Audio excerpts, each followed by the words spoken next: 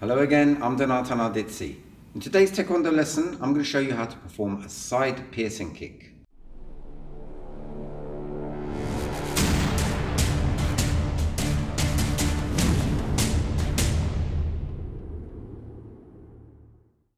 The side piercing kick is one of the most effective kicks for attacking an opponent to your flank.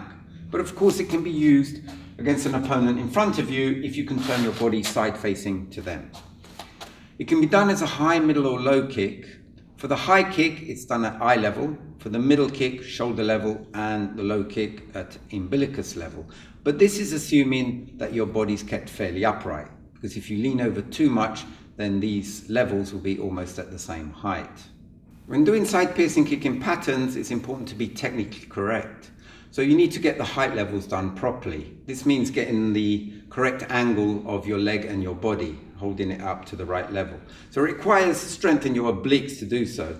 So here's a good exercise that you can practice to develop that strength. Find something to lean against. It could be a wall, table, chair, or any object, and practice raising the leg and your body at the same time, really squeezing the obliques like that. So you create the correct V shape. So practice that on both sides and that will develop the strength. Another thing is to form your foot properly. The side piercing kick uses the foot sword, which is formed like this. You turn your ankle back and turn inwards as well to expose the edge of the foot. You also turn your toes back. And this is the region you'll be attacking with. The side piercing kick will move in a straight line, but it has a rotational motion. And to practice this kicking action, here's another exercise. Again, find something to lean against, like a wall or something, and place your balancing foot so that the foot points to the side, and your foot sword is going to be near your inner knee.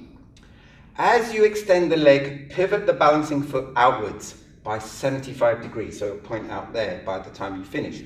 And then as you extend the leg, get that rotation from the hip, like that. Okay. So you can do it sideways as well, having the foot facing the wall, and you lean away as you extend the leg, like that. Okay. So practice this many times on both sides, and when you're used to it, then you're ready to practice the kick without the support of the wall. At this stage, it's worth learning how to do a bending ready stance type A, which is a preparatory posture for side piercing kick used in many patterns. The stance looks like this, with the balancing foot pointing to the side, the knee of the kicking leg pointing to the side front, and the foot also pointing to the side with the foot sword near your knee joint. Your body will be half facing and your arms are forming a forearm guarding block. Now, how to get into this position from an L stance.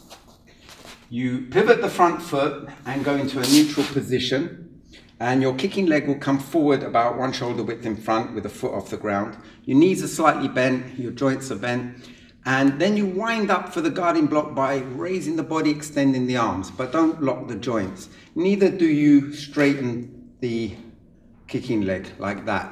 I often see this action. If the foot moves forward, that's no problem, but don't purposely extend it and straighten the leg. So once you've wound up, you drop sharply, forming the guarding block and bringing the foot sword to your inner knee joint. And then you're ready to do the side kick. So it will look like this.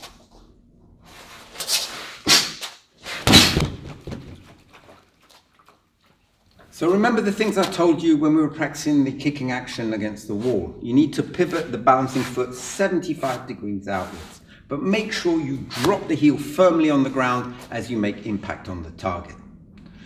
Now, very often you're required to do a punching action when you do side piercing kick in various patterns.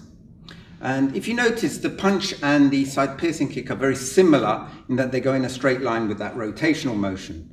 But there is a practical reason for doing the punch with the side kick. It's if the opponent moves in. If he stays back, no problem, you can reach.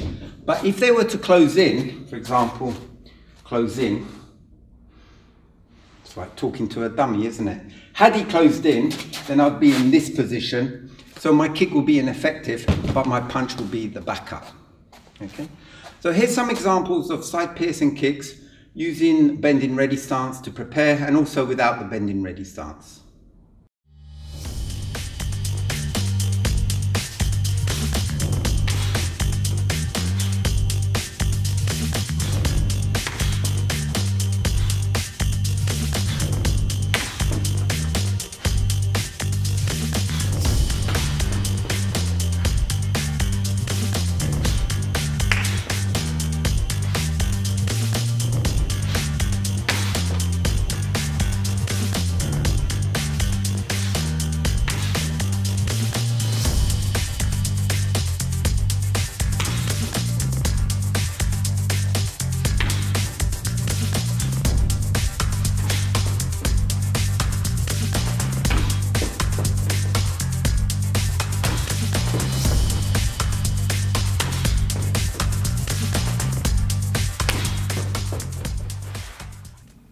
side piercing kick with bend-in ready stance will be included in pattern 1 Your Tool, which I'll be covering in the next Taekwondo lesson. So please join me for that one.